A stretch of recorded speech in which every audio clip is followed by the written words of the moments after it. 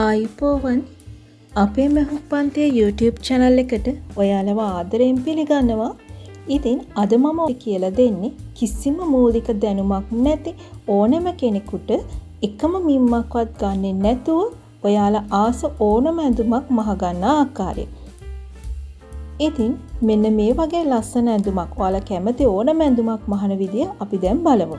ඉතින් ඔයාලට මේ සඳහා රෙදි ගැන කතා කරොත් ඔයාලා මහන්න ගන්න ඇඳුමට අදාළව, ඒ කියන්නේ ඔයාලගේ ඇඳුමට ගැලපෙන විදිහට රෙදි ගන්න ඕනේ. ඒ රෙදි ප්‍රමාණය ඔයාලට හොයාගන්න අපහසු නම් ඔයාලට පුළුවන් මගේ පරණ පාඩම් බලන්න. නැතිනම් පහලින් කමෙන්ට් එකක් දාන්න ඔයාලට අවශ්‍ය මෙන්න මේ ගවුමයි මහන්න ඕනේ මේ ඇඳුම කියලා.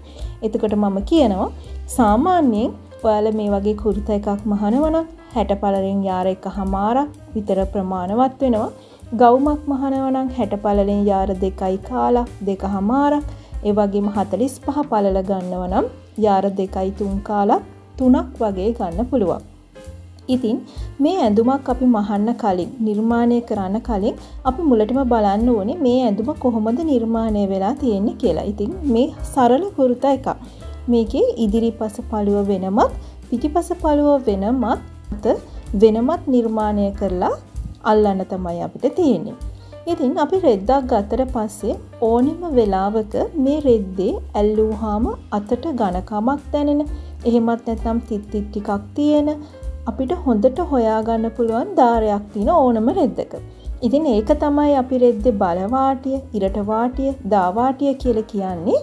ඔයාලා කඩෙන් ගන්නකොට මිලදී ගන්නකොට මේ රෙද්දේ දිග ප්‍රමාණය යාර වලින් මීටර් වලින් මැනලා දෙන්නේ.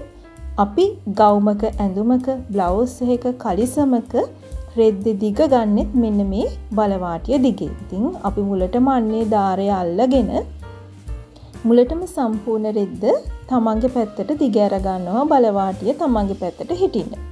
ඊට පස්සේ අපි බලනවා දැන් මේ ඇඳුමේ ඔයාලා ඉදිරිපස පළුව තමයි මුලටම නිර්මාණය කරන්න ඕනේ. ඉතින් මගේ ඉදිරිපස පළුව ගැන කතා කරද්දී කිසිම ඕපන් එකක් නැහැ. විවරයක් තියෙනවා නම් මේ ඇඳුමට ඔයාලා එක දෙකට නවා ගන්න ඕනේ රෙද්ද පළලින් බලවාටි දෙක තමන්ගේ පැත්තට හිටින්න. නමුත් විවරයක් නැතිනම් රෙද්ද පළලින් දෙකට නවා ගන්න ඕනේ නැම්ම තමා දෙසට හිටින්න. ඒ වගේම ඇඳුමේ ඉදිරිපස පළුවත් දෙකට නවාගෙන තමයි අපි මෙන්න මේ විදිහට තියාගන්න ඕනේ. ඒ කියන්නේ රෙද්දේ නැම්මට බ්ලවුස් එකේ ඉදිරිපස පළුව දෙකට නවලා. ඉතින් මතක තියාගන්න මේ ආකාරයට තියනකොට ඔයාලට පේනවා ඇති මම රෙද්ද සම්පූර්ණයෙන්ම පළලින් නැව්වේ නැහැ. අවශ්‍ය ප්‍රමාණයට විතරමයි නවා ගත්තේ. ඊළඟට මම අත ඇතුළට නවා ගත්තා. මොකද අපි අත වෙනමනේ අල්ලන්න ඕනේ. එහෙනම් අත වෙනමයි අපි ඇඳ ගන්න ඕනේ. මෙන්න මේ ආකාරයට මම හොඳට පින් ගහලා මගේ මේ ඇඳුමේ හැඩය ඇඳගත්තා.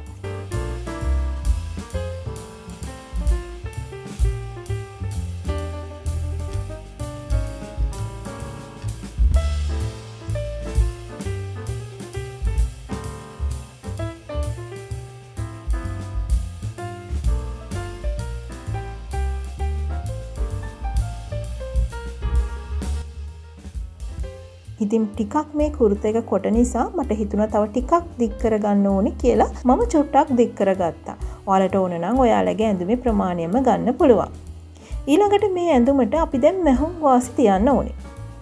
ඉතින් සාමාන්‍යයෙන් අපි කරට අඟල් භාගයක මැහුම් වාසි, උරහිසට අඟල් භාගයක මැහුම් වාසිත්, අත් කටට අඟල් භාගයක් අතල්ලන්න අංශයට අපි අඟලකුත් මැහුම් වාසි තියනවා. ඊට අමතරව යට වාටියට අපි අඟලක් තියෙනවා. ඉතින් ඊට පස්සේ අපිට තියෙන්නේ මේ ඉදිරිපස පළුව කපා ගන්න.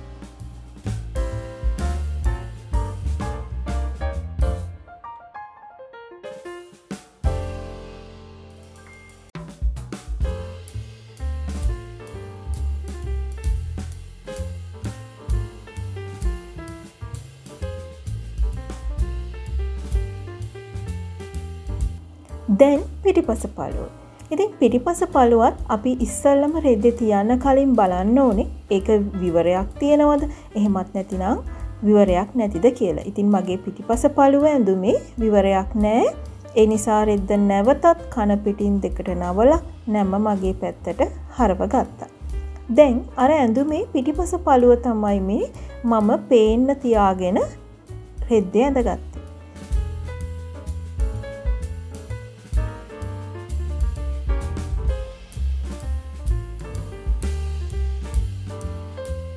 ඊට පස්සේ මම කරට අඟල් භාගෙකුත් උරහිසට අඟල් භාගෙකුත් අත්කටට අඟල් භාගෙකුත් අංශයට අඟලකුත් තියලා වාටිය මන් දික් කරගත්තු ප්‍රමාණය මේ ඉදිරිපස පළුව තියලා ඒ විදිහටම කපා ගන්නවා. අනිවාර්යයෙන්ම වාටියටත් අඟලක මැහුම් වාසි තියෙනවා.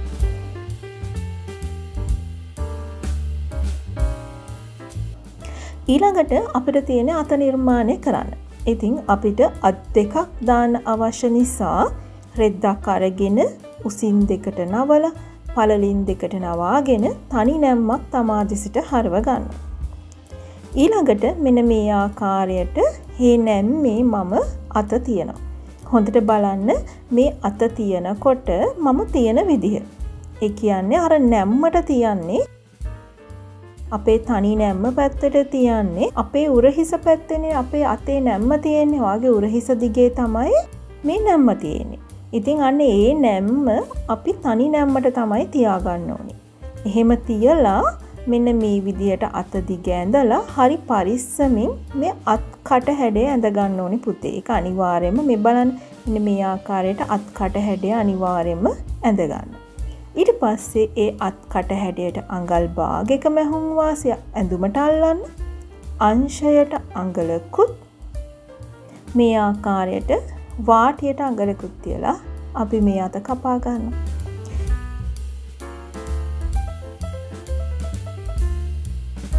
ඉතින් ඊට පස්සේ තියෙන්නේ අපිට මේ ඇඳුමේ කර ෆිනිෂ් කරගන්න අවශ්‍ය කර පේසින්.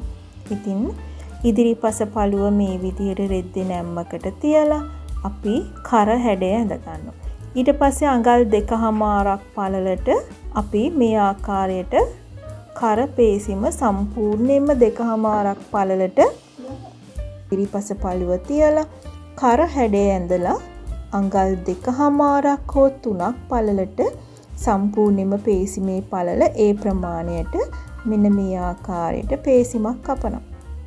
ඊළඟට ඉදිරිපස පළුවයි මේ ආකාරයට තියලා නැවතත් ඉදිරිපස සහ පිටිපස පළුව දෙකම මෙන්න මේ විදිහට මම පේසිම් දෙක කපා ගත්තා. ඉතින් මේ කුර්තා එක මහන්න අවශ්‍ය සියලුම කොටස් මම නිර්මාණය කළා ඉවරයි. ඉතින් මේ ඇඳුම මහන විදිහ අද මම ඔයාලට කියලා දෙන්නේ නැහැ. හේතුව මගේ channel එකේ මුල ඉඳලම තියෙනවා ඕන තරම් ඇඳුම් මහන ක්‍රම. ඉතින් මේ හැම ඇඳුමක්ම මහන්න එකම ක්‍රමයකට නිසා ඔයාලට පුළුවන් පරණ පාඩමකින් මේක මසා ගන්න ආකාරය හොඳට බලන්න.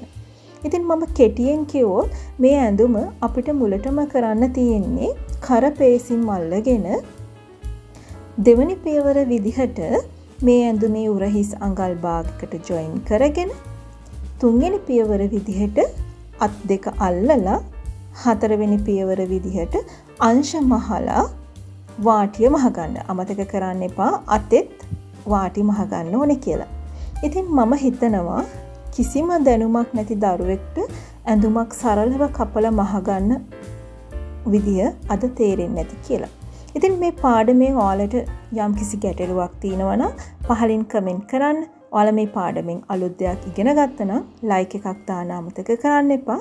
එහෙනම් තවත් දවසක අලුත් පාඩමකින් හමු වෙමු. ගිහින් එන්නම්.